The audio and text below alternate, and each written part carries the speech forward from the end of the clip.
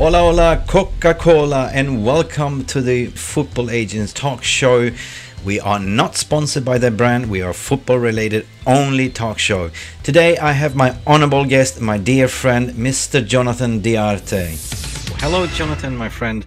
Nice to see you and nice to have you on the show. How you been and how's the family? Hola, Mick.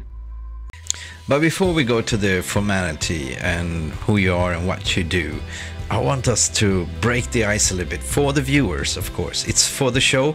A little bit of a fun fact, you know. I know you used to be a footballer, but not many people know about it, and you don't talk about it. So could you tell me how you were as a footballer? Were you any good? Last but not least, what did your mom and dad think about your decision not to become a lawyer or a banker, but instead you became a football hugger? I want you to tell me the truth. Jonathan. You don't have to answer that question. I'll answer the question. You want answers? I think I'm entitled. You want answers? I want the truth! You can't handle the truth! Jonathan.